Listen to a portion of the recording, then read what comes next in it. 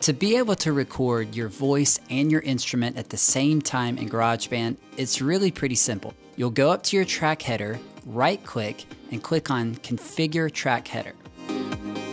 Then you'll check the Record Enable box, and this brings up a little button on each of your tracks. Now if I just click on each track, you can see that that track is record enabled, but only that track is record enabled. So here's what you have to do to multi-track record. You simply click the Record Enable button on the tracks that you want to record at the same time.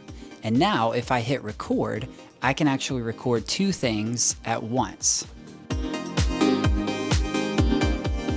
So this is the way you do it if you want to record a MIDI instrument and your voice at the same time.